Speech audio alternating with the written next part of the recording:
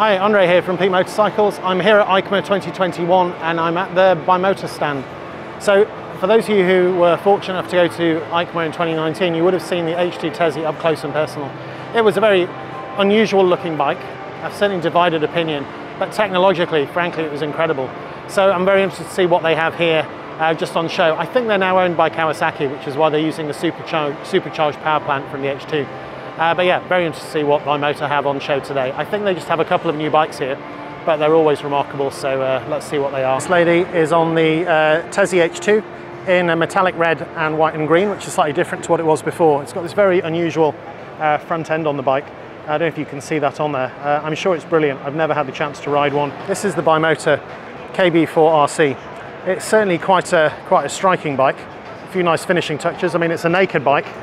I really should look up and find out exactly what's underneath that. I suspect it's some Kawasaki engineering with some Bimota Italian styling on the top, but it is certainly something special. And then up here we have the KB4 race bike, which I think that is just stunning. I mean, I just think that is a lovely, lovely looking motorcycle. It is a sight to behold. So yeah, just the three bikes that Bimota have on display here at the show this year.